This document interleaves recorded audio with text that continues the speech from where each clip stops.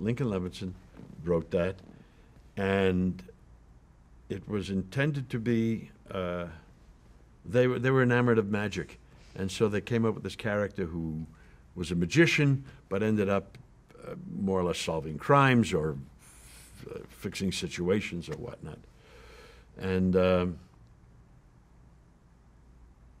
it was fascinating work, specifically on the magic stuff. I had to do magic tricks, and we had terrific people who knew, these magic creators.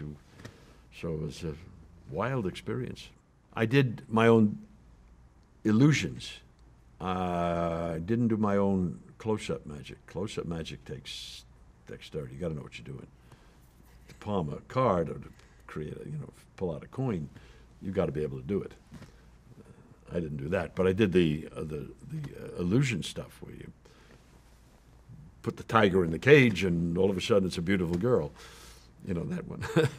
The pilot that we shot, or the first episode, I think it was, had to do with,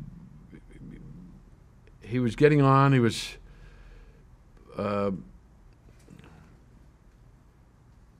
actually did we did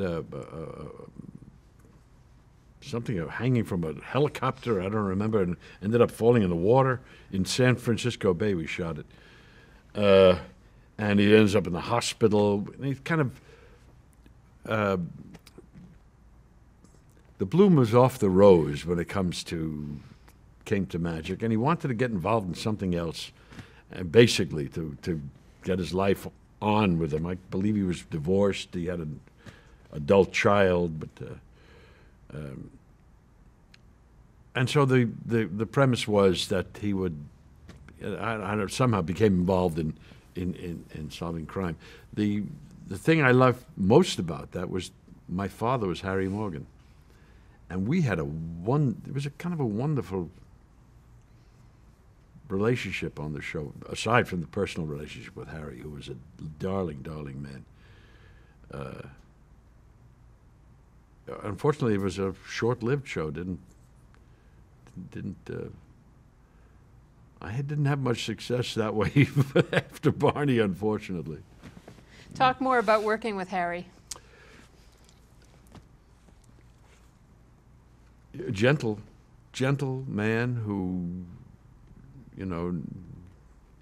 never put up a fuss about anything. Anything was, it all went. Stand here, we stand there, it's fine by him.